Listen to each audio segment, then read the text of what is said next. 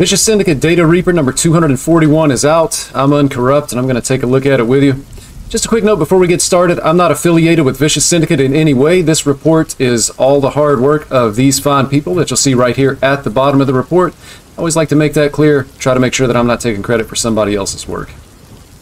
Jumping back up to the top, just one quick note here. You can see the number of games, overall games, 392,000. That number is significantly less than what we've seen from the first week of the expansion launch.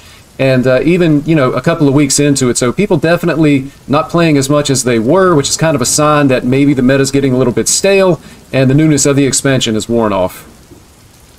Getting into the class frequency discussion, we can see here they say the impact of the balance changes is massive and can be most dramatically observed by the rise of Relic Demon Hunter, which has become the most popular deck in the format.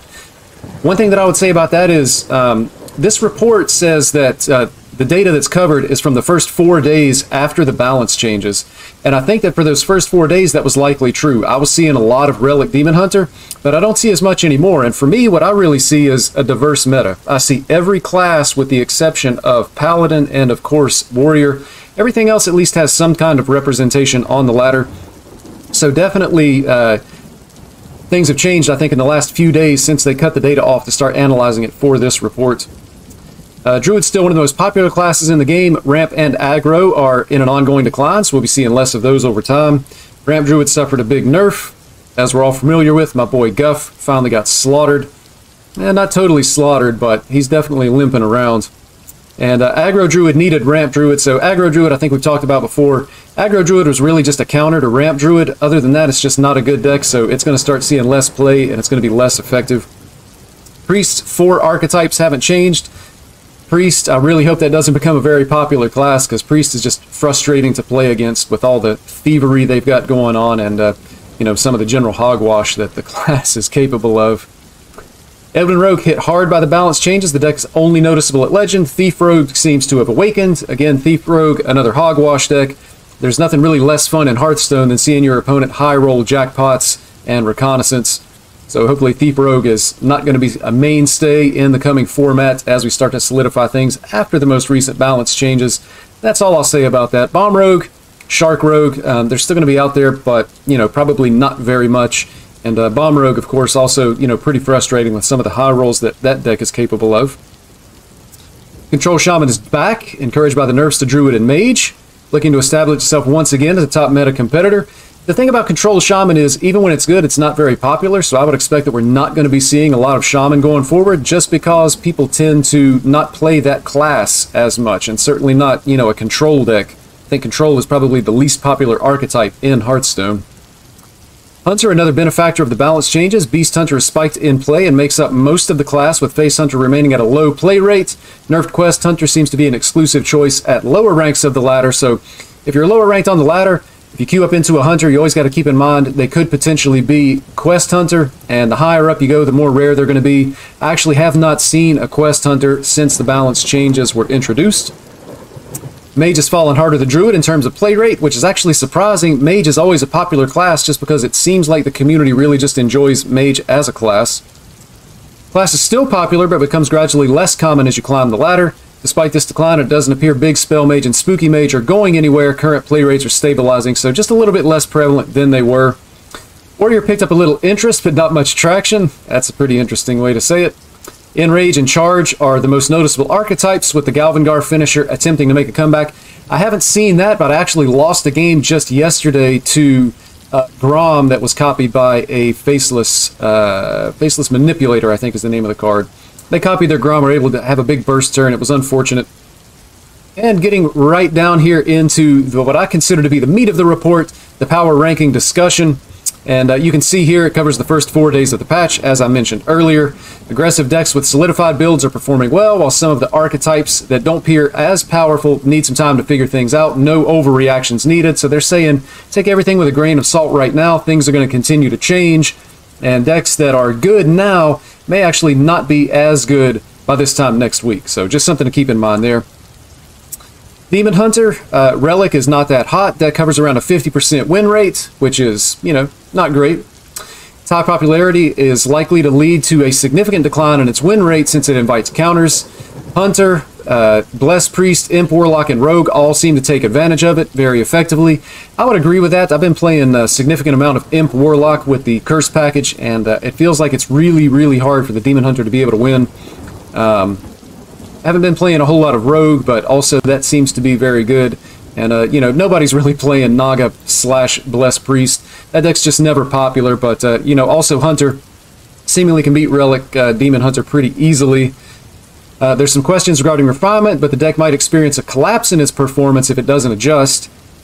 This is no Spooky Mage or Ramp Druid.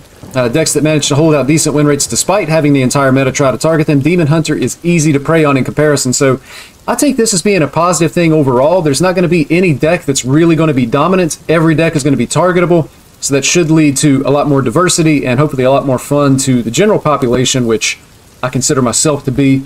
Consider myself to be a casual player, although I do play a lot for a casual.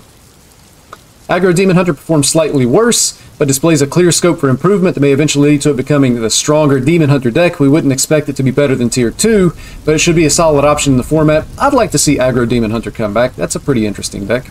Kind of fun. Ramp Druid appears to be weakened, which was one of the goals of the balance changes, but we wouldn't write it off. There's a few things it can do to adjust to the new format and recover. The important thing is that we can't get away with taking over the format at huge play rates. It has become more situational. The nerf to Guff succeeded at reducing its late-game dominance while maintaining its competitive viability. Aggro Druid performs well throughout the ladder. It remains a good choice on the climb to Legend, but is still quite dependent on running into Ramp Druid to see success. It isn't particularly good against some of the decks we expect to rise and play over the next week. And look, I'm not really seeing Ramp Druid. I've only played a very small handful of Druids in the last several days, and I believe all of those were actually Celestial Alignment, which I guess is a form of Ramp Druid, but just not seeing a whole lot of Druid. I've actually seen significantly more Aggro Druid than I have Ramp Druid these last few days. Priest, sorry Finno, but Naga Priest looks nuts, so this is actually a call out. Finno tweeted, I think within the last couple of days, it would be great if Vicious Syndicate would say that Priest was bad, so that it wouldn't take over the meta. And so you can see they saw his tweet, and they're just letting him know sorry, but Naga Priest looks pretty good here.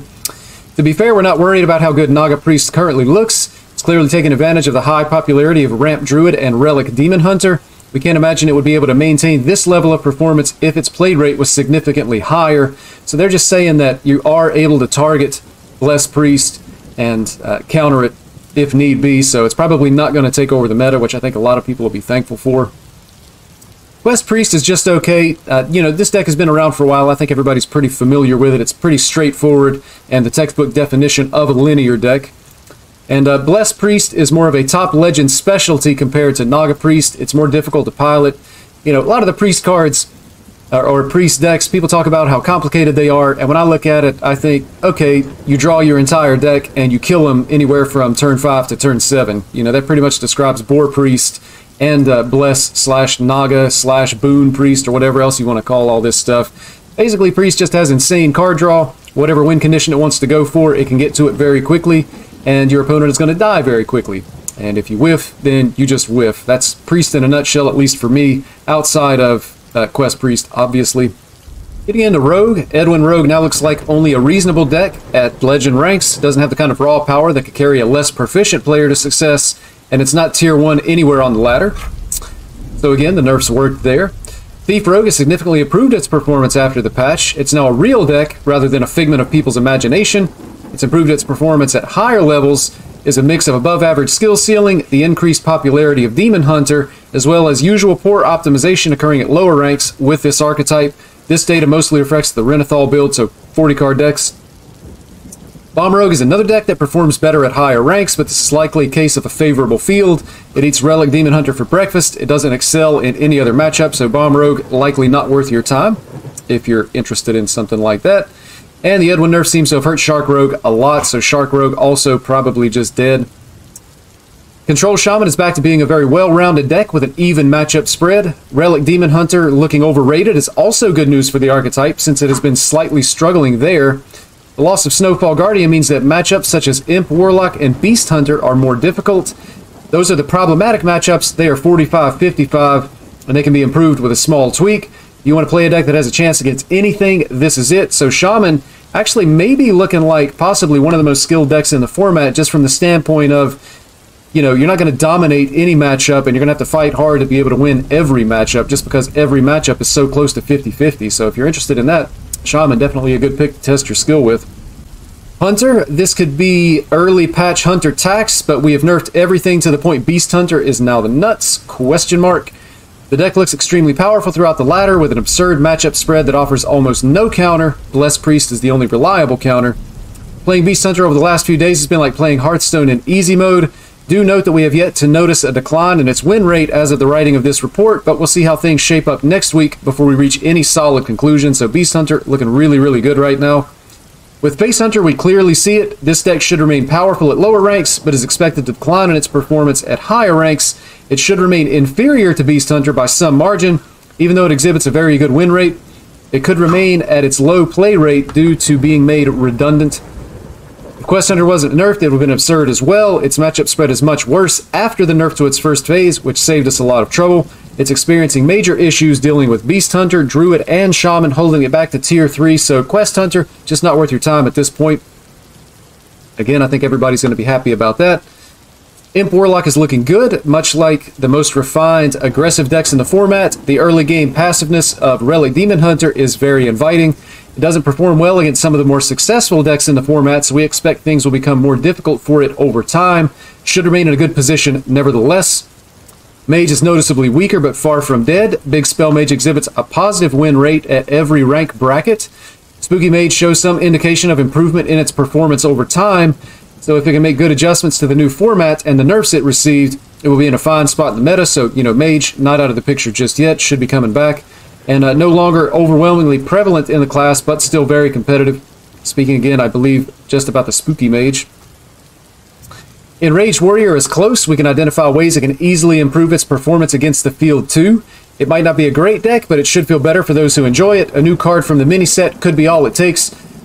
Something along the lines of a risky skipper type of card would be all that it would take, and that deck would be really strong, I think. Although, if you've played it, even when you win with it, it does come across as somewhat boring sometimes.